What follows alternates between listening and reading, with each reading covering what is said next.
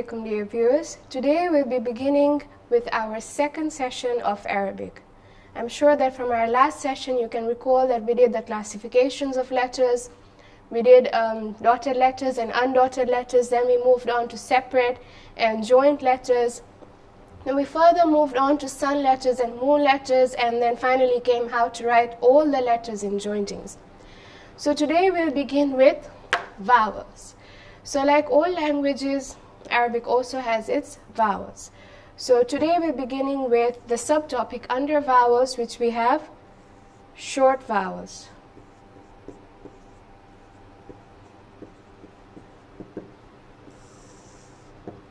Right. So the short vowels we have in Arabic are, we have a fatha, we have a kasra, then we have a dhamma. Now fatha in Arabic is fatha. In English we call it accusative. So we have accusative, then kasra we have, it's called genitive.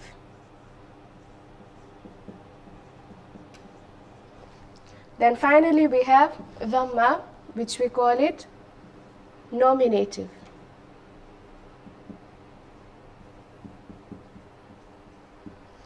Right? If you cannot remember these names, at least you can, as far as you know, it's fatha, kasra, and dhamma. So how do you pronounce these vowels when they appear on letters, right? So for example, I have the letter, let's start with alif, okay? So I have alif, alif fatha.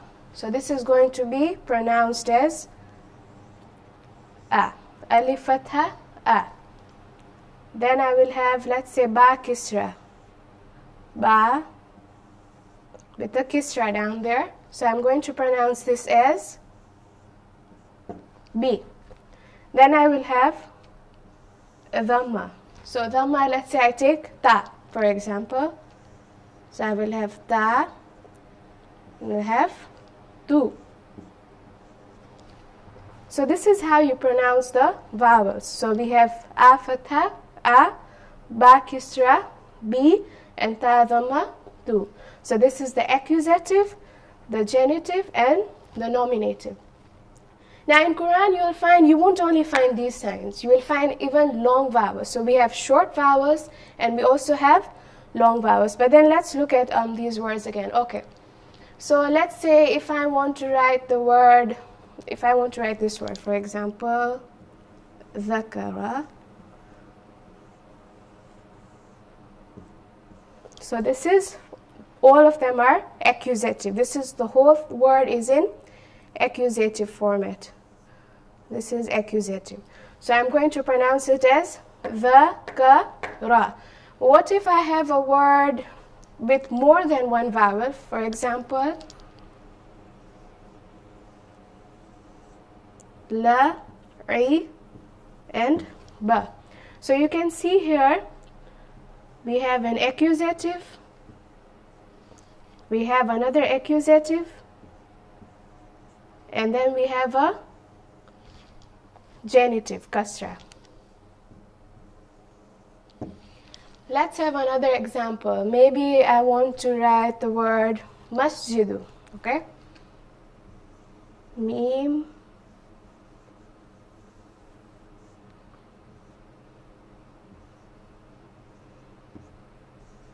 right. So here I have an accusative, here I have a genitive, and here I have a nominative.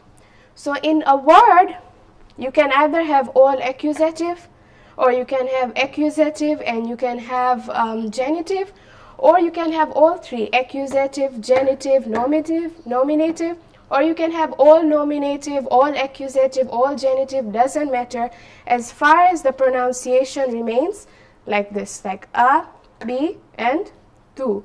Or for example, any other letter like the, ka, and ra. It will be pronounced as an a. Now we will move on to the next step. After short vowels, we'll go to long vowels.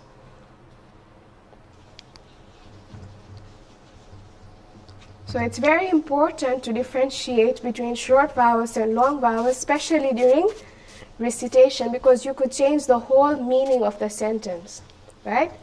So now we will go to long vowels.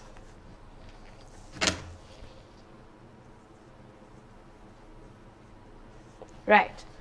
So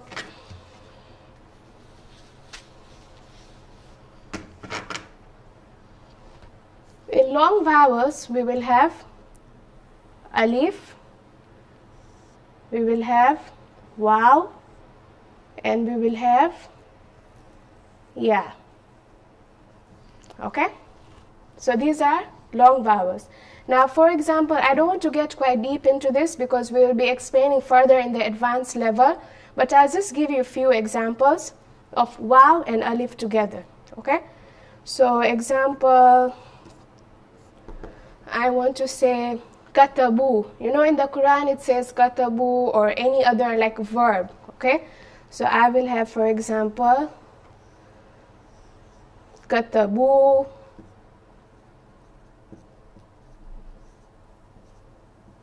right? So we notice that this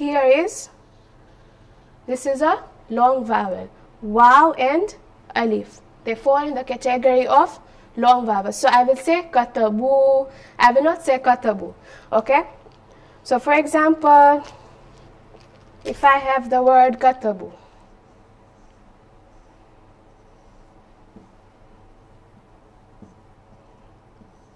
katabu.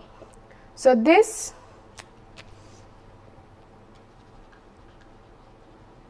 is a short vowel. So this here is short vowel. It's short vowel and it's nominative. Right? And this is a long vowel, katabu, and this is katabu, and this is katabu. Okay? So we mostly find that these long vowels here, okay, apart from ya, these two vowels here, they are used in verbs. For example, like katabu. Katabu means they wrote. Okay? They wrote. We will do verbs in our advanced classes, but for now you can just look at the examples. They wrote. So these are mostly used in verbs. At the end of the verbs, you will find this alif and waw. Now let's come to ya. Okay? Ya can be used in possession.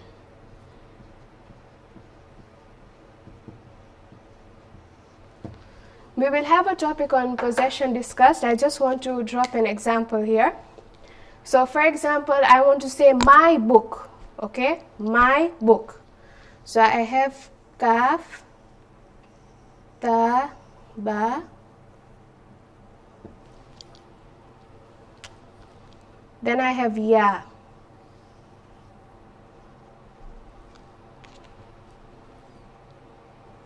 Right? So this is going to be katabi. Okay? Because this here is a long vowel. It's a long vowel. This was a short vowel, and this is also a long vowel. Okay?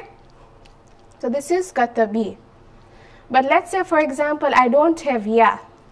I omit this ya, for example. Let me omit it. And then I have instead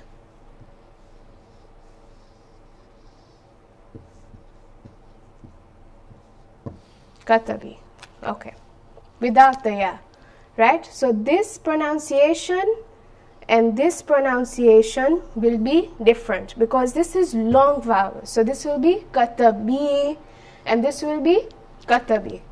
So this will be pronounced as katabi and this will be pronounced as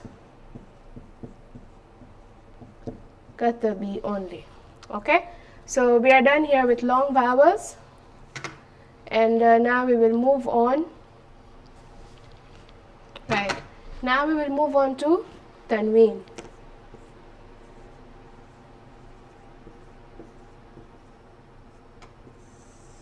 Right.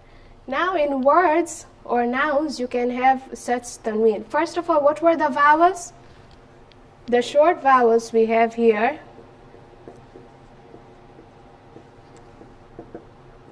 What did we do in the short vowels? Fatha, kasra, and we had dhamma, right? Accusative, genitive, and nominative, right? Now we will have tanween. So what do I mean by tanween? Just double up everything, just like math, just double up everything, okay? Right. So I will have the fatha will remain, the kasra, the thumma, okay? But then I will have fathatain, kasratain, and dhammatain, right? Means 2 fathas, 2 kasras, 2 dhammas. So that is my tanween. So that's how my tanween will look. Fathatain, kasratain, dhammatain. So for example, I want to write the word kitabun, which means book. So I'll have my tanween, right? Or I can say salihan,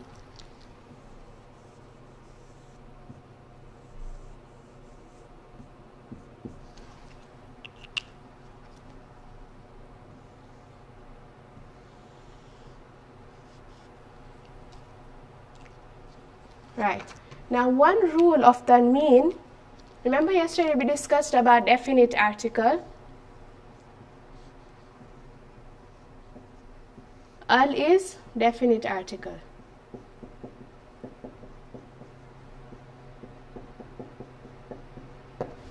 So if I want to say the book, okay?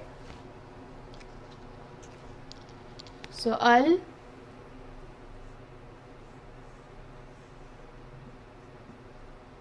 al-kitabun, al-kitabu.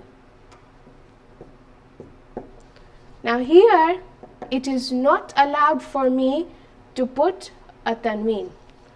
I cannot say al-kitabun. This is totally and completely wrong. I cannot put a tanween. Why can't I put a tanween? Because here there is al. If you go anywhere, any country, in an Arab country, and if you tell them al-kitabun, it doesn't make sense at all, because whenever there is a definite article here, you can never put a tanween. So I will say instead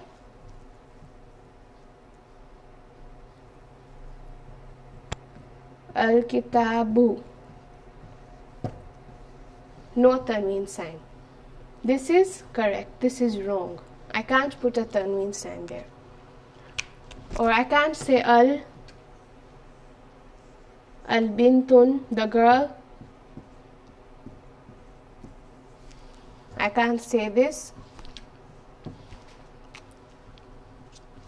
This is wrong. It is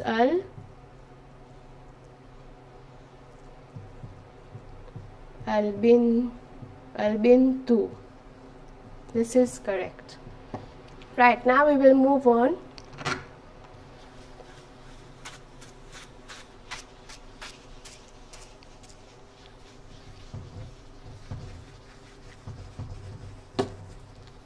So we will move on to our next step, that is another sign that we usually come across, and that is the sukoon.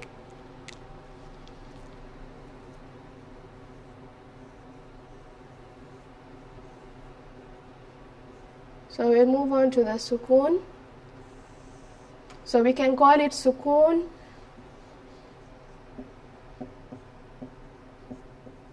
or we can call it in English, or we can call it jazm in Arabic, and in English we call it jasif.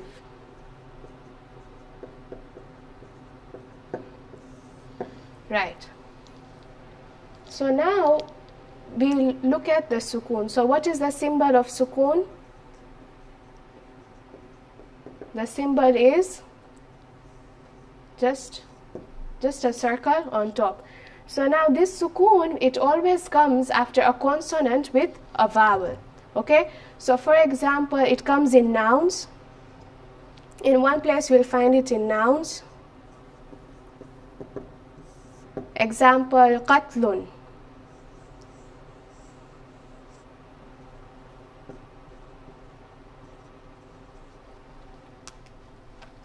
See here, this is the sukoon that we are talking about. So I will say qatlun. What is qatlun?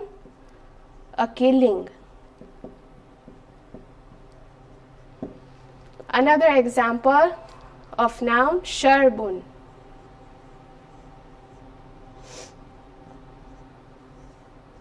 Okay, I have sharbun. Here is my sukoon. A drink. Okay, now maybe I can have another word. Okay, now let's move on to verbs. Fine, verbs. So you can also find them in verbs. Inshallah, we'll be learning verbs in our further classes. So verbs, I can have them in the middle of the verbs. Sukoon in the middle. Example, I have katabti.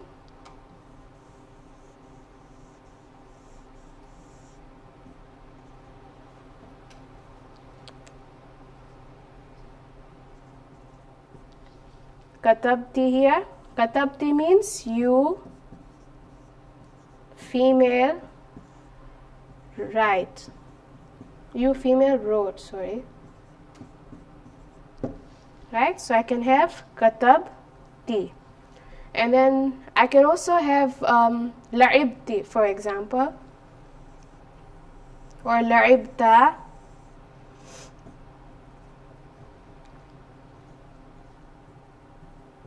What does la'ibta mean? You, male, masculine, played. Okay? So I can have them in the middle of verbs. But I can also have them in the end of the verbs. Not only in the middle, this was in the middle. Now I can have them at the end. For example,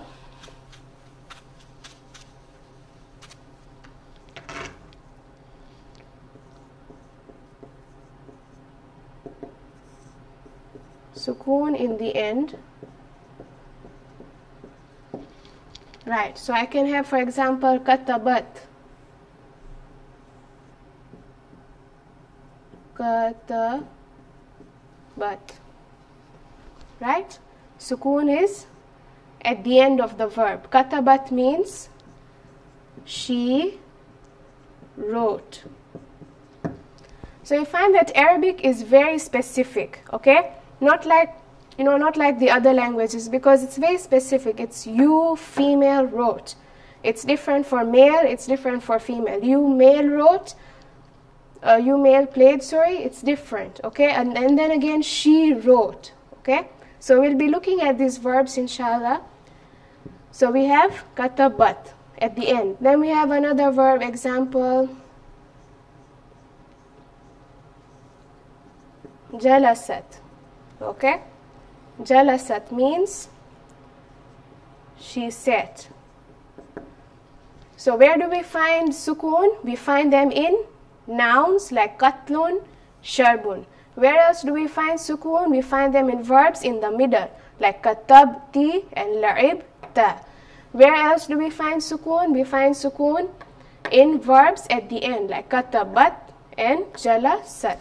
Now we will move on to another sign that we usually find in the Quran, because there are many signs that we find in the Quran, and if we do not know how to pronounce them, then we cannot recite and nor can we converse with people.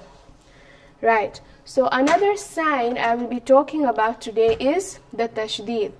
Remember yesterday we did a little bit about the tashdid, which this is the symbol. Right, so that is the tashdid. So this tashdid, I had given an example yesterday. Let me just refresh your memories. So for example, I had said ash-shamsu.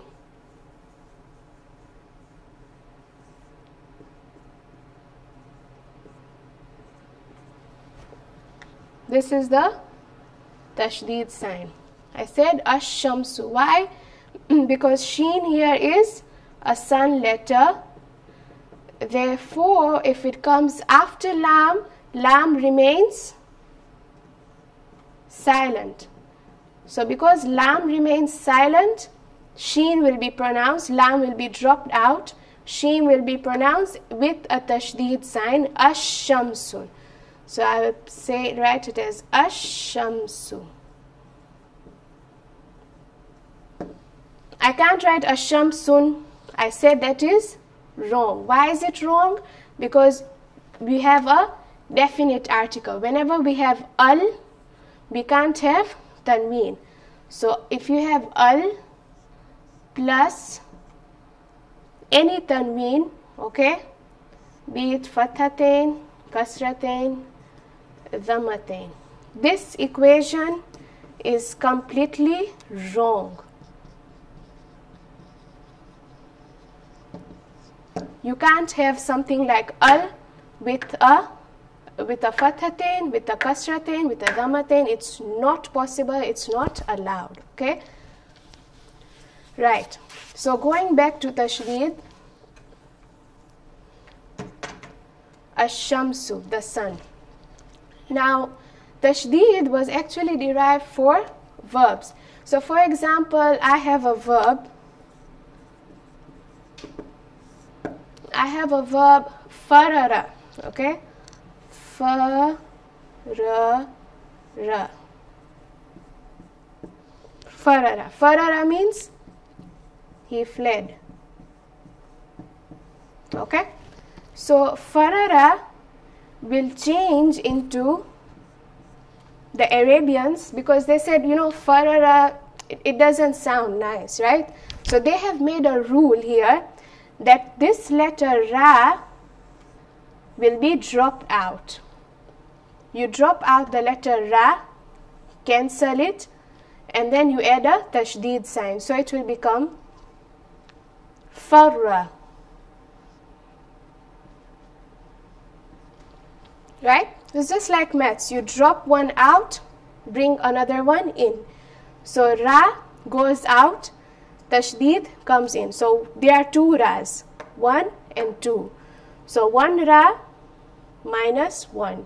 Drop this ra out and introduce a tashdid sign on the previous ra. So instead of farara, it will be farra, he fled. Same meaning. The meaning does not change. So farara becomes farra. Let's say another word. Hajaja, for example. Ha, jim, and jim. Hajaja. Hajaja means he performed hajj. He performed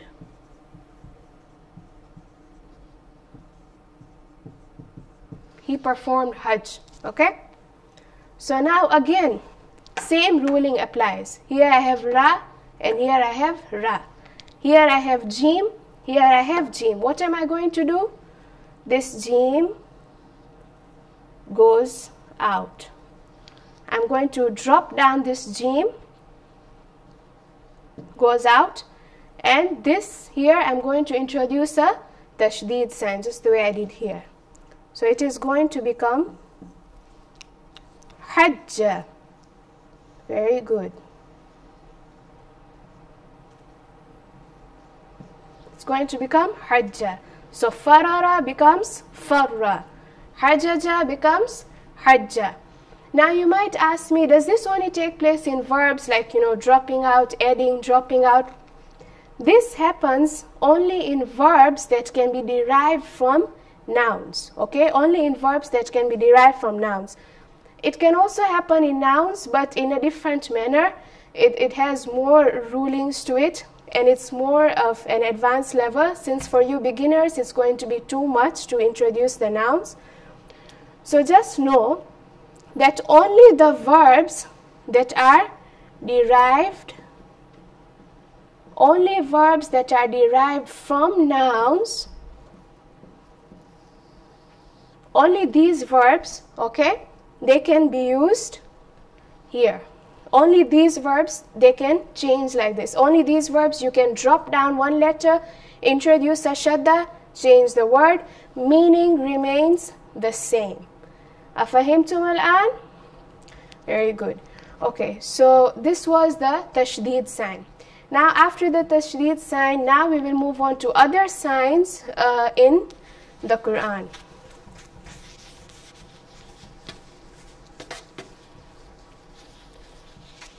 So you need to remember all these signs, just like you remember the road signs. While walking or while driving, you remember all the road signs, right? So when you recite the Quran, you need to remember all these signs. So we will go to the next step, which will be madda.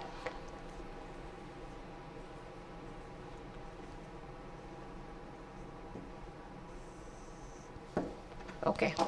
Now madda, okay, there are three types of madda in the Quran. You will notice. First, you will come across something like this. Wait, let me put alif.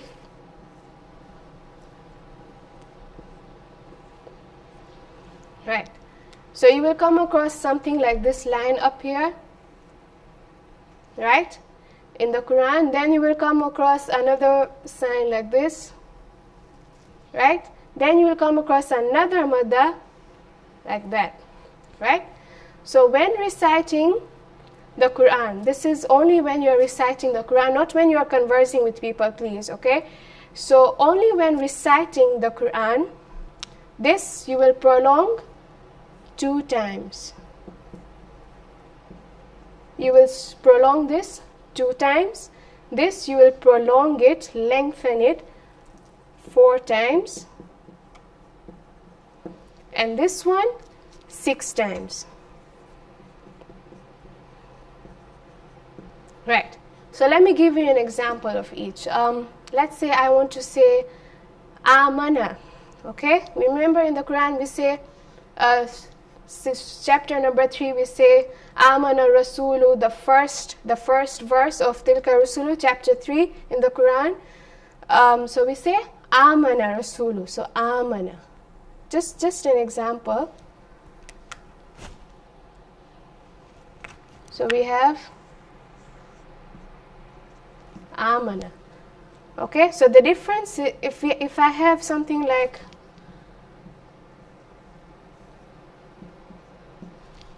this is different. Do you see? This is different. This is different. Okay, this is short vowel. This is madda.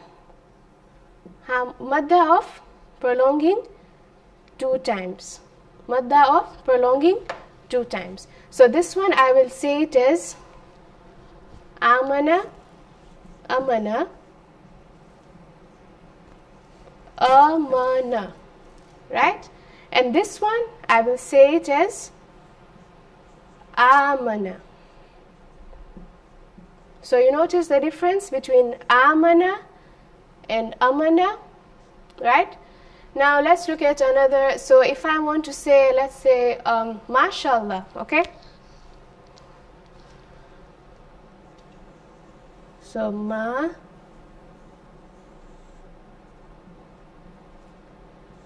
masha,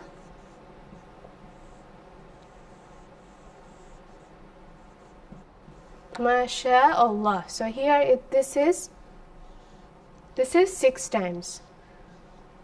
This is madda, which is 6 times. Madda, which is 6 times. So I'll prolong this only while reciting Quran. I'll prolong this 6 times. Of course, if you tell someone, you know, you're looking very nice, you won't say, Masha Allah, you are looking very nice. No. Okay? So this only while reciting, okay? So only while reciting in the Quran, you will say MashaAllah 6 times, right? Let's look at this example 4 times. Amana, maybe I can also have just an example, Amana 4 times. Alright? Right. So this is madda. How many times? 4 times. So we have madda 4 times. So I would say amana. Okay, so it's 4 times amana. Here we'll have 6 times. MashaAllah. Count 6 times, and that's how you will recite the Quran. So we have already finished the maddas. Now we will go to conversation. Just giving you, like 2 sentences, conversation.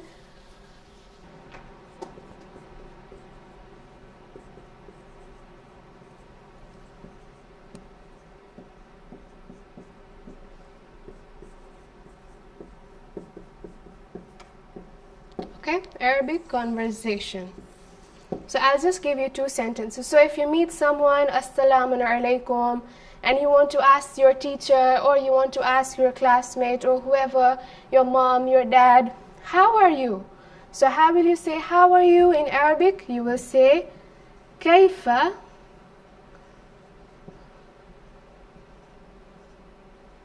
Kaifa. Kaifa means how. Kaifa means how. How are you? Kaifa haluk. Kaifa haluka. Now kaifa haluka only if it is a male. So this is only for masculine. Right? But if I want to say for feminine, I will say kaifa haluki. This is for feminine. Right? So kaifa haluka if it's your male teacher or your father, whoever. Or kaifa haluki to your sister. Okay? Then we move on. Now how will you reply? So kaifa haluka, kaifa haluki, meaning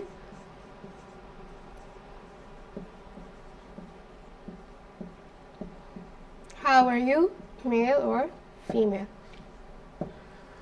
So I will reply, I'm fine, alhamdulillah. Ana. I will say ana.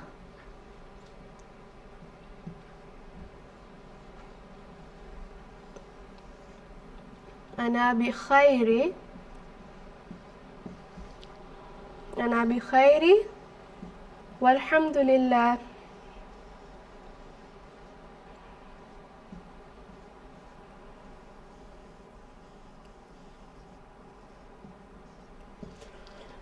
So I will say ana bi khayri walhamdulillah means I am fine. Praise be to Allah.